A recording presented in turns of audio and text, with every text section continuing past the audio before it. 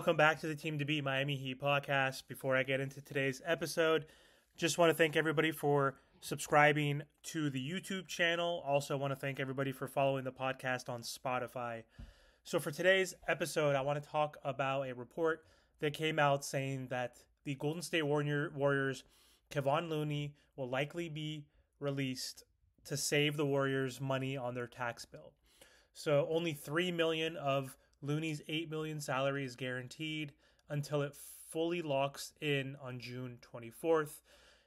If Looney is released, expect plenty of interest. So Kevon Looney is only 27 years old.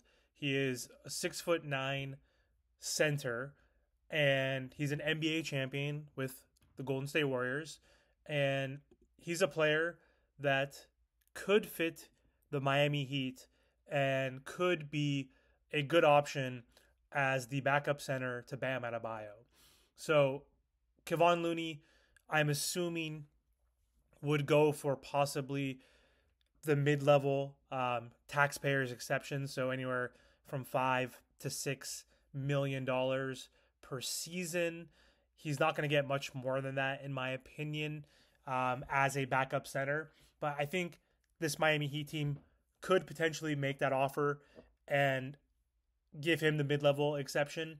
So last season with the Warriors, in limited time, he only played 16 minutes per game. He averaged 4.5 points, 6 rebounds, 2 assists per game, while shooting 59% from the field and shooting 67% from the free throw line.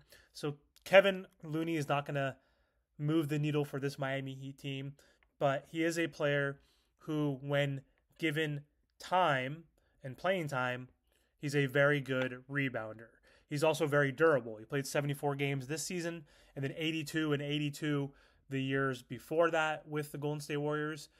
His best season with the Golden State Warriors was 2 seasons ago, where he averaged 7 points, 9.3 rebounds, almost 3 assists per game, while shooting 63% from the field.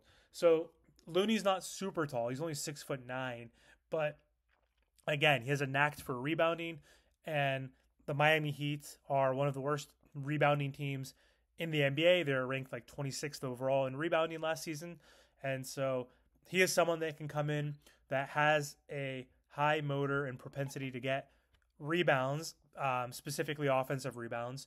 He averaged 3.3 offensive rebounds 2 seasons ago during his best season with the Warriors, and the Miami Heat averaged 9 total as a team. So he averaged 2 offensive boards per game last season, again, only in 16 minutes. And I'm assuming if he does come to the Miami Heat, he would only play 15 to 20 minutes per game as well. But he could be someone that can help with Bam Adebayo getting some rest and being able to get those defensive rebounds and second chance opportunities for the Miami Heat. So it's not going to, again, be the fanciest move that the Miami Heat can make, but in terms of other free agent centers out there, it's slim pickings. I mean, I'd rather have Andre Drummond, honestly, over him, but you have players out there that aren't that great as well. You have Mason Plumlee that's available. You have like Drew Eubanks. You have Cody Zeller, which we don't want to go that route again. You have Tristan Thompson, JaVale McGee. You got Boban, Thomas Bryant if he doesn't pick up his player option.